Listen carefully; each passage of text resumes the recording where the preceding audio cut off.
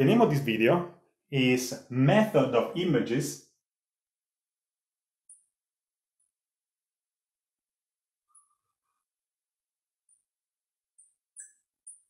Charge. In fact, in this video, we intend to compute exactly the surface charge distribution, small sigma, on the surface of a semi-infinite conducting slab in MeE, facing a single point-like charge plus q at a distance d½ from it. So this is a special case of the general case we investigated in the previous video, which was about the method of images dipole, and is the case where the surface we are going to consider is capital sigma A instead of the curved one, which was capital sigma B. So let us sketch this scenario here in 2D. So this is going to be here.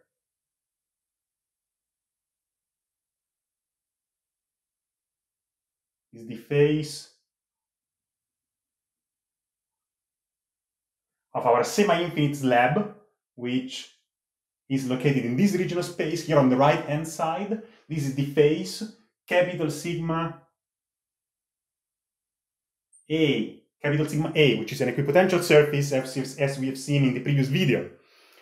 We will use a cylindrical coordinate system where the z-axis is this one,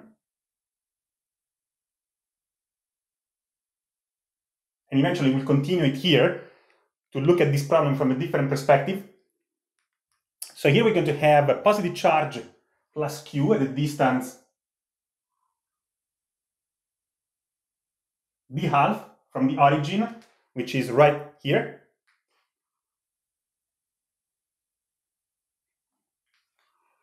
And there will be an image charge minus q at a distance d½ from the origin as well. Okay? All right, let's do it a little bit further. This is an important sketch, it's worth doing it well. So this is the distance here. On the same distance. So this is the charge minus q, plus q minus q, a dipole, as before. What are the field lines for a semi-infinite conducting slab in MeE facing plus q in vacuum on the left-hand side? Well, those of a dipole where we have an image charge minus q at the distance d½ from capital sigma A. Therefore, we're going to have this field line, and here we can dot it, because on the side of the conductor we can erase everything, as we know. So this is just to remind ourselves the field lines of the original dipole, which then we retro-engineer to be the field lines of an semi-infinite slab in front of plus q. So there will be then eventually a field line of this type. And here, just need to dot it. And so on and so forth.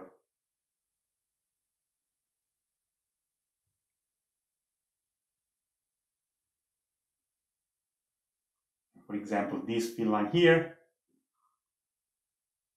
which eventually here come back like that. Obviously, there is also a field line here going in this direction, which eventually comes in here. Perfect. This problem is symmetric, therefore I will not sketch the field lines on the negative side of this axis here. Great. So now that we know all that, let's remind ourselves that this is a charge plus q right there, and this is the image charge minus q right here. Plus q minus q, image charge. Now, let's remind ourselves that the normal unit vector n, normal to the surface capital sigma A, is actually equal to minus uz with respect to the z-axis. The axis will point in this direction. I will finish this sketch in a minute, but let's not forget that. So this is our conductor gamma here, Perfect. In MEE, this distance is d half. This distance is also d half to the image charge, as always. Then we want to sketch. We want to find the surface charge density sigma on capital sigma A. So we know that plus Q, because of total electrostatic induction, will induce eventually a total charge minus Q, the image charge, in fact, that amount, on capital sigma A. But it will be distributed. Of course, the induction is larger at the minimum distance, which is around the origin. And so here there will be a high density negative charge accumulating in this region. It will be less dense here, less dense, and even less dense as we go further away from the charge plus Q, which induces minus Q. We want to find this distribution sigma at any point on capital sigma A. And so, for instance, let us choose a point here, let's call it a capital P naught.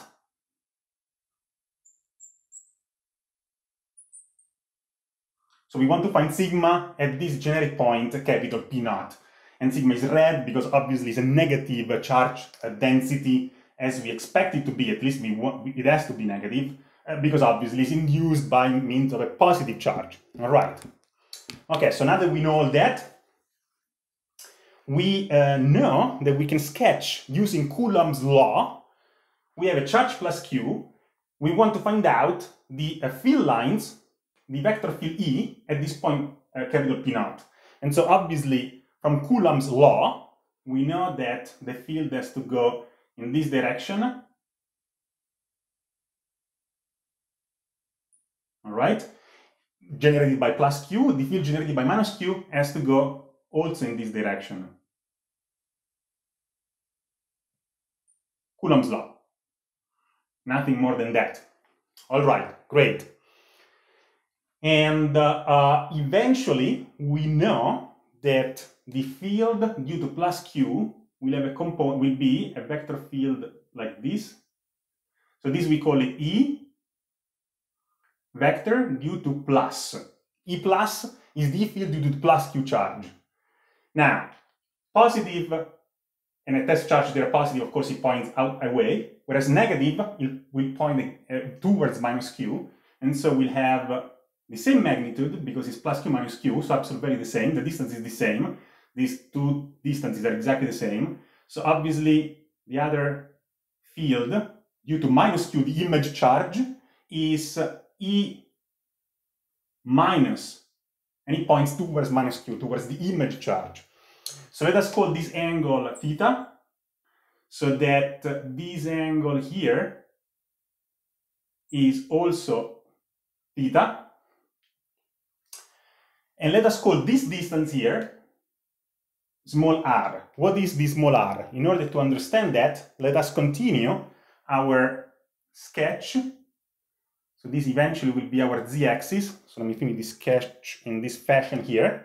So here I want to look now. This is a side view of the semi-infinite slab. Now I want to look at it from the front, from like this. So if I look at the face in semi-3D here, it will look something like this. So let's try to make it nice.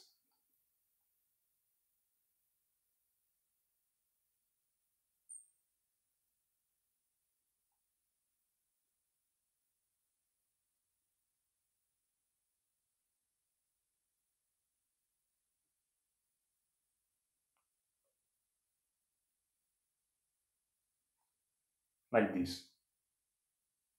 This eventually continues to infinite, continues to infinite, it continues to infinite, continues to infinite, as always. This is an infinite plane, which is actually the face of this lab. So this is capital sigma A, view, front view of capital sigma A, where we want to compute our sigma, small sigma at any point, capital P naught. And what is our point, capital P naught? Let's say we continue this projection. So let's say that is a point right here. This is my point, capital P naught, which, if this is our z-axis in a cylindrical coordinate system, this is z. This is the origin. R will be, for example, this axis here.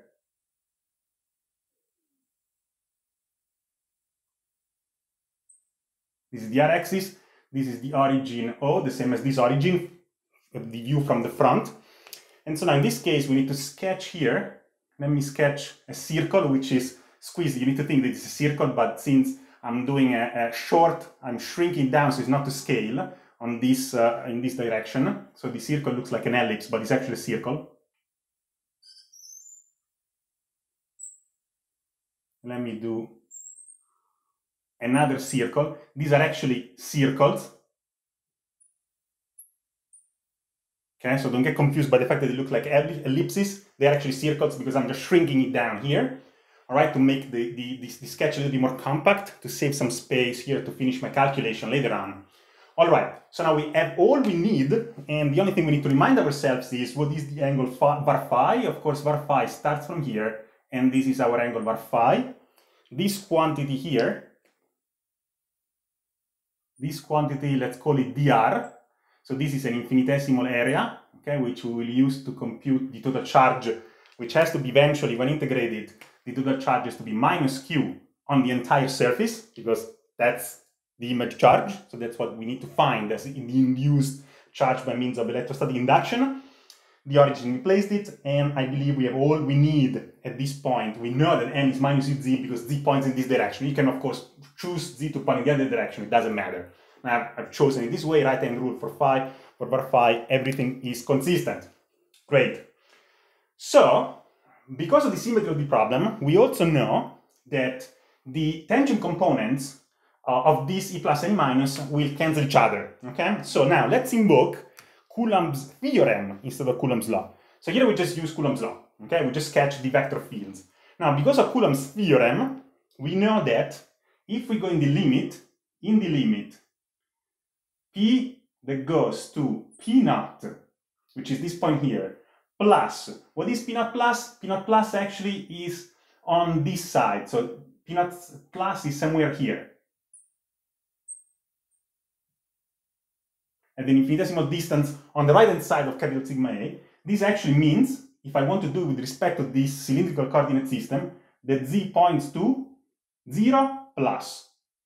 So under these conditions, what we find is that the tangent and normal components of E, of the total field E, which is the total field acting inside the conductor, at this point P in the limit, so this point P is in the limit to P naught plus, or 0 minus if you look with respect to this coordinate system, this is equal to the total normal component of P equals 0. And why is that? Because we have a conductor in ME. So since this means we are within capital gamma, within the conductor in ME, it has to be that all these electric fields have to be 0 in the plus limit. What about P that goes to P naught minus? So this means that z goes to 0 minus. Incidentally, note that none of the calculation we're going to compute here, to do here, will depend on z, so this limits is basically just to remind ourselves that we're actually using a Coulomb's theorem, which is in the limit, okay? But actually they will not enter these limits effectively in the calculation because, again, it will be independent from z. Okay, so this is a question which I've been asked many times before, so I'm making it clear right here, right now. So in this case, well, we are looking at this side. As it so happens, we can split the tangent components of E as E plus T, and clearly E plus T is this component here. Now we are on P naught minus, so this will be P naught minus somewhere here, okay?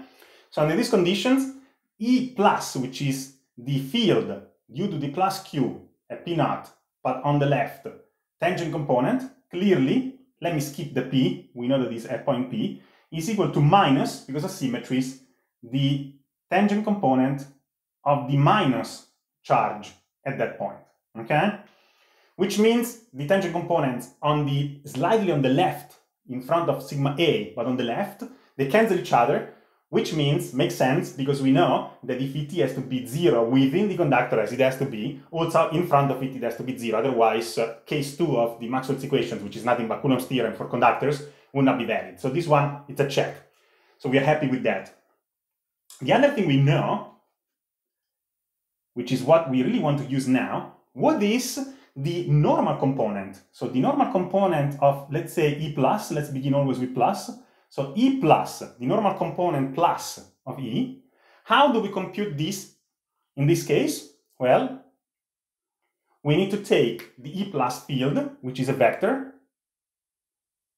which is exactly this vector here, and dot it with n, with respect to this coordinate system, which is the coordinate system O, R, var phi, z.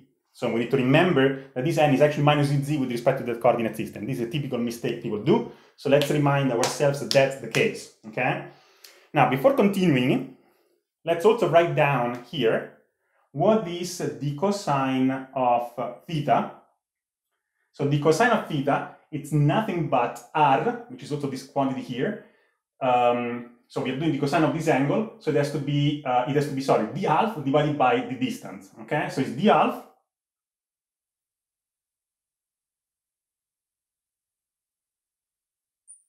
divided by this distance, which is nothing but the square root of d half square on the Pythagorean theorem plus r square under square root. This is the cosine of theta. Great. Now, with all this information, we can continue our calculation here for sigma. So how do we proceed?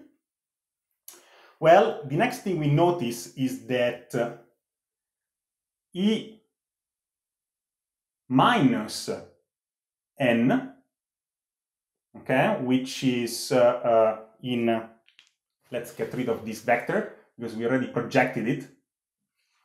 So after projection, clearly E minus n is equal exactly to E plus n because of the symmetries.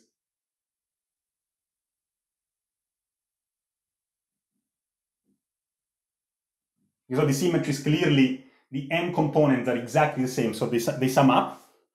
And how do we compute this again? Well, let's do it for once. So we have 1 over 4 pi epsilon naught,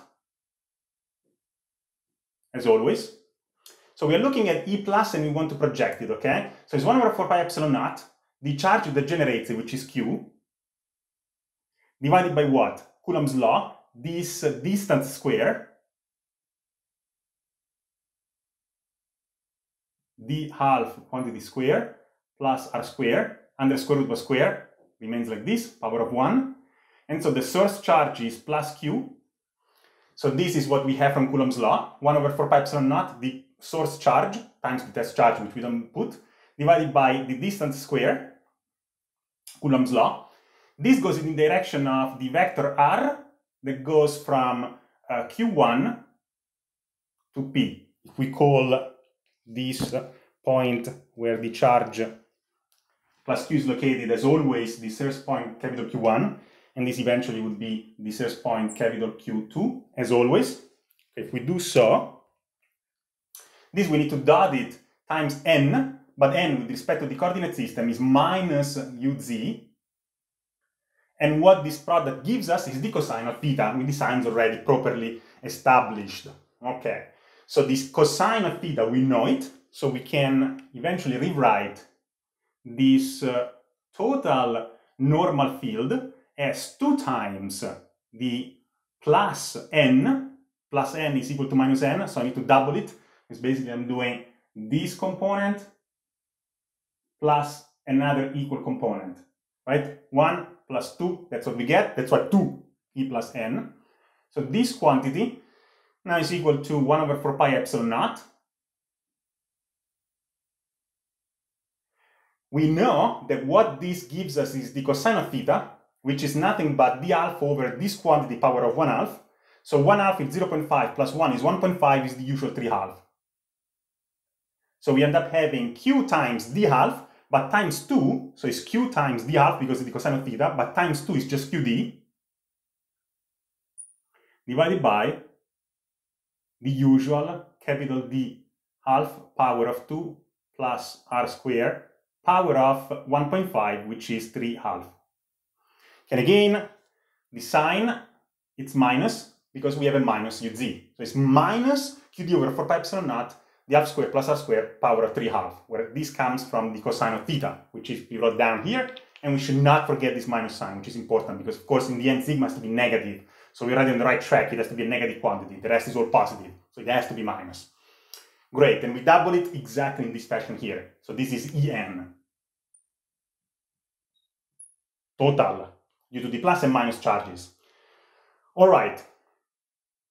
So now that we have that in hand, the next thing we want to do, if we have the normal component of En, we need to do in this limit. The limit doesn't really matter because we don't have z. So we need to use Coulomb's theorem. And Coulomb's theorem tells us that, according to Coulomb's theorem, we should remember that in this limit, for p that goes to p naught minus, which is, if you want, z that goes to 0, obviously here it is minus. This is plus, this obviously is minus. How do you put that? Okay, so this is minus. So in this limit, which is that, Coulomb's theorem tells us that En at P is equal to sigma right at P naught divided by epsilon naught, which means in order to find sigma, we need to multiply times epsilon naught this quantity, which finally gives us sigma at point P naught, a negative quantity, which is given by minus Qd. I multiply times epsilon naught, so I get rid of that. So it's minus Qd divided by 4 pi d half quantity square plus r quantity square power of 3/2. This is our surface charge density, which, as expected, is a negative quantity, which is great. Okay, so we want it to be negative. So we found this sigma. Now, obviously, you can see that when r is 0, which means we are at the smallest distance, we get the biggest density. The larger the r, the smaller the density of the charge. So it gets more and more sparse the further away I go from plus q, which is consistent with our intuition, with the qualitative understanding that we had already of this problem. Now, is this enough? Well, I want to confirm that when I integrate it over the entire surface, I get minus q. So let's do that. So how do we proceed to do that?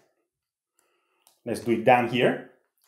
We need to perform an integral. This you can do many different ways, but my favorite way is, again, to consider the integral of a plane, which is the infinite face of this semi-infinite slab, as a circle with infinite radius. Okay, that's why I sketched these circles here. Okay, so we know that the infinitesimal area of this crown here is actually 2 pi r dr.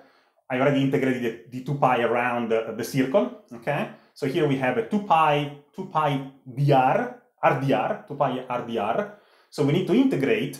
And so what do we get? We need to integrate sigma. So the total charge that we get, Q, on capital sigma A, which again has to be minus Q eventually. Okay, how do we get it? We are performing the integral of, let's take all the constants outside. So it's minus Qd divided by 4 pi. This comes from sigma. Then I need to integrate the angle, which gives me 2 pi. So this is also a constant. Integral from 0 to 2 pi of d over phi. And finally, we are left with the integral from 0 to plus infinite in dr of r divided by this quantity, which is function of r.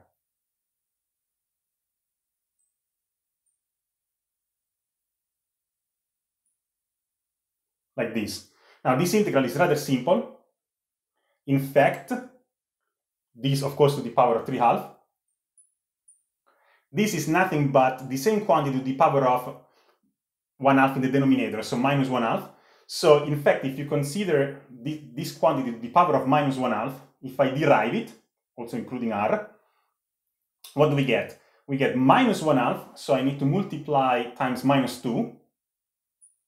So this gives me minus 1/2, so I multiply to minus 2, so I erase this minus 1/2. And then minus 1/2 minus 1 is minus 3/2, so we get exactly this integrand. And r squared derived is 2r, so I need to divide it by 2 to get rid of that 2r, and I get just r in the numerator, so I get the integrand. So this times minus qd, pi and pi cancel out, 2 and 4, this gives me a 2, so it's minus qd half. And these 2 and these 2 also cancel out, and the signs cancel out. So here the sign we took into account, this we took into account, this we all have it.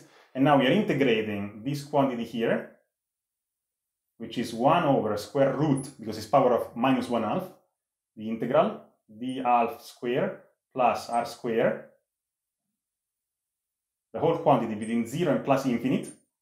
So this quantity q at capital sigma A, therefore, is given by what? So if I do plus infinite, 1 over some quantity plus infinite square is 1 over infinite is 0. When I do 0, I pick up a minus sign, so the fact that these two signs cancel out, yet I pick another minus sign, because I'm doing minus the quantity at 0. So I obtain a minus qd half